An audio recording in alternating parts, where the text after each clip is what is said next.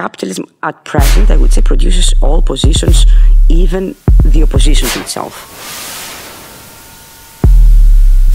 How capitalism would exist without this opposition to itself? Because it needs this task of transcending, it needs the struggle.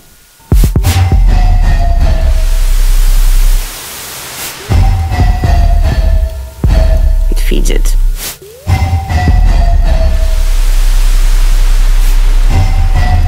It's a complex monster.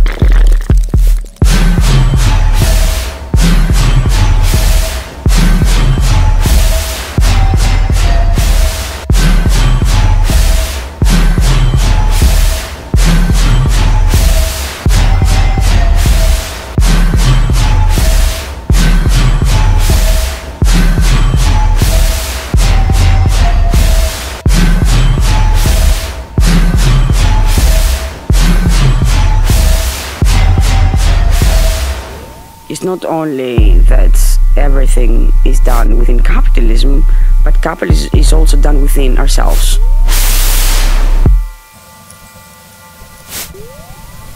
We do have this notion in contemporary theory of embodied capitalism.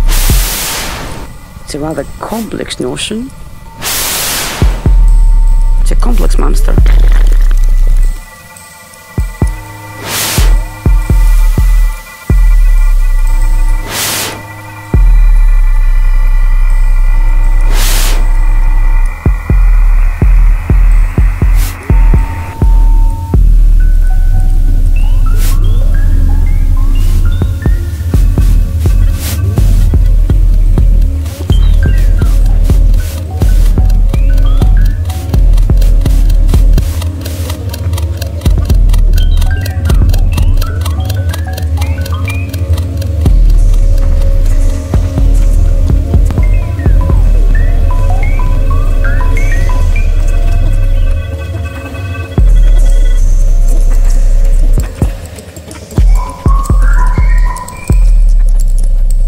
I think that we need another notion that goes beyond the level of the body, that captures the entire process of life.